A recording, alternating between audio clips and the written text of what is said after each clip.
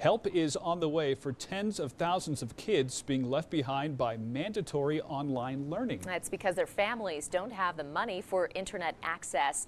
The plan offers free, limited public internet access for qualified families.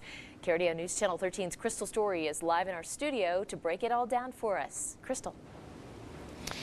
Heather, it was last year the Colorado Department of Education found 65,000 students were without internet, making it almost impossible for them to learn at home. Now, today's announcement is a good first step to bridge that gap, but it may not be enough.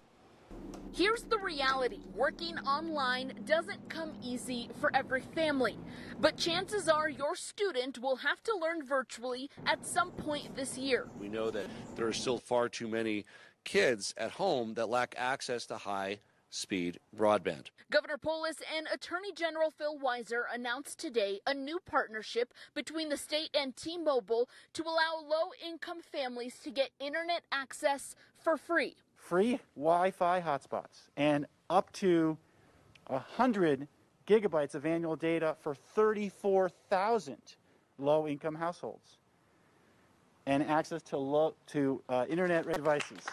The announcement comes as schools figure out how to toggle between the classroom and online while keeping students on track. But is 34,000 hotspots enough?